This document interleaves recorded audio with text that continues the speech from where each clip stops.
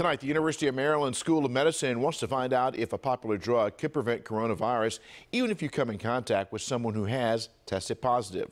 Our team coverage continues now with Joy Burnett, who's live outside the medical school. She has more on what drug researchers are considering and how it may help. Joy.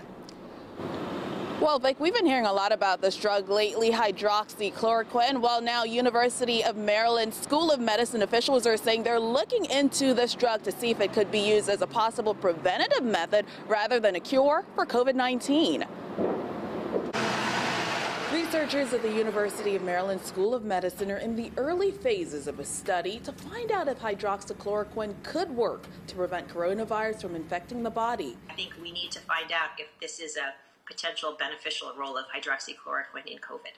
Dr. Miriam Lawfer, professor at the School of Medicine, said this study is different because it looks at how the popular anti-malaria drug could prevent the spread of the virus rather than treating it after the fact.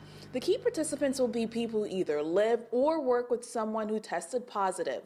So what will this medication do if it works? One is it may work to prevent infection in the household members.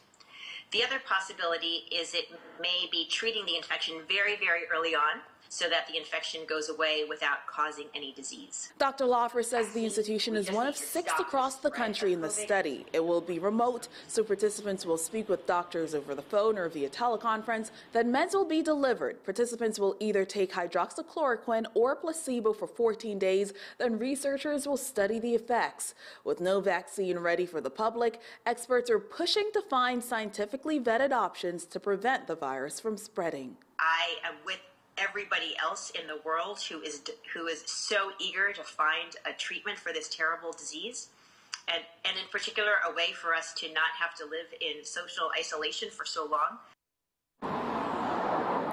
Now, officials are saying hydroxychloroquine should only be used as part of a clinical trial or under medical supervision. That's something that came out from the FDA earlier today, saying that if that's not the case, there could be dire circumstances. Of course, the study here at the University of Maryland School of Medicine falls under that criteria. Live at 5, Joy Burnett for WJZ.